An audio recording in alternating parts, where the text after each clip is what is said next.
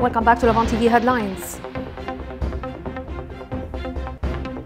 Lebanese troops have moved into the northern city of Tripoli in the second stage of a plan aimed at quelling deadly Syria-linked violence. An Israeli minister has warned of punitive action if the Palestinians pursued efforts to join UN agencies as hopes of a breakthrough in the US-led peace process faded rapidly. Egyptian police brigadier general has been killed in Cairo in what security sources say is a twin bomb attack outside Cairo University. Suspected Al-Qaeda militants launched a rocket and car bomb attack on an army headquarters in Yemen's main southern city of Aden, killing at least 4 people.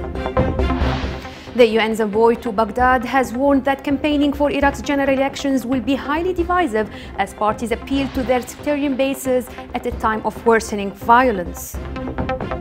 Human Rights Watch called on Kuwait to investigate allegations of police torture of 3 stateless men detained for taking part in protests.